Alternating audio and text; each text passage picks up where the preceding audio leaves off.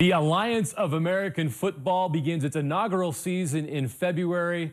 And yes, Utah, you have a team, the Salt Lake Stallions. We have two quarterbacks from the Stallions joining us, Josh Woodrum and BJ Daniels. Welcome to town, guys. Yeah, thanks. It's awesome to have you. First of all, both of you, your first impressions of Salt Lake City. Well, the mountains are the first thing that I noticed. I mean, I'm from Virginia and we have hills. They're not they're not quite that big. So yeah, for sure the mountains.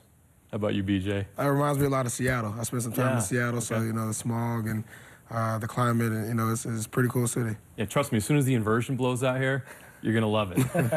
We'll have to deal with that. But what's it like to be a part of this thing that's new? To start from the ground up and be a part of something that could be very big. It's pretty cool. You know, I think it's going to be a really great experience.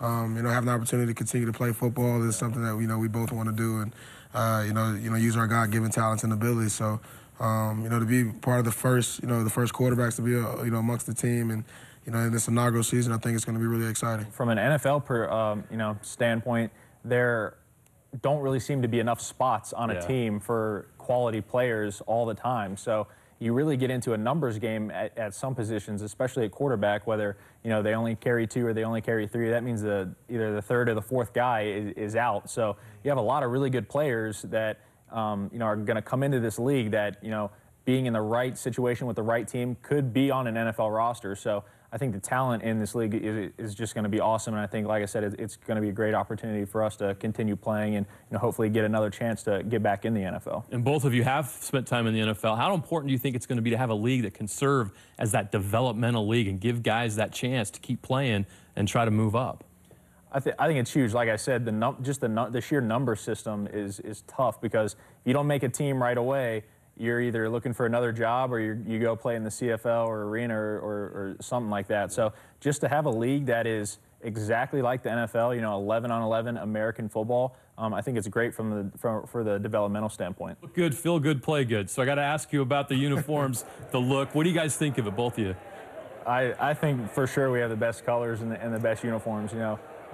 Most of my wardrobe is gray and blue anyway, so I can't. Easy transition. Easy transition. What do you think of the look? Yeah, like you said, I think they're the best in the league, to be honest with you. I can't wait to put some swag to it and add my own flavor. Your first impressions of Coach Erickson, and maybe also, well, I'll start with you. Your impressions of Coach Erickson. Well, he's a legend. I'm from Florida, born and raised, so I definitely grew up watching the U in Miami.